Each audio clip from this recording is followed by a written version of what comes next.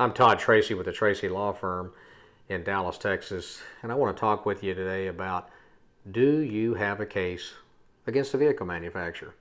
Years ago, there was a comedian named Jeff Foxworthy, and he used to say, "You might be a redneck if." I want to do the play on that and say, you might have a case if your roof crushes, if none of your airbags deploy in a frontal impact or a side impact or a rollover. You might have a case if your seat collapses and you're in the right front passenger in the driver position and you're rendered a quadriplegic or a paraplegic or thrown completely out of the vehicle. You might have a case if your seat collapses and you are fine, but you have crushed your children in the rear seat.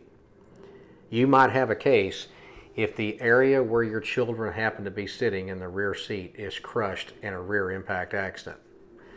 You might have a case against the vehicle manufacturer if your vehicle catches on fire following an accident. And you might have a case if the survival cage, your safety cage, is crushed and destroyed in a frontal impact or a side impact, a rollover, or a rear impact. If any of these situations have happened to you and you or a loved one have suffered a catastrophic injury or death, you need to contact a lawyer that fights with the vehicle manufacturers on a daily basis.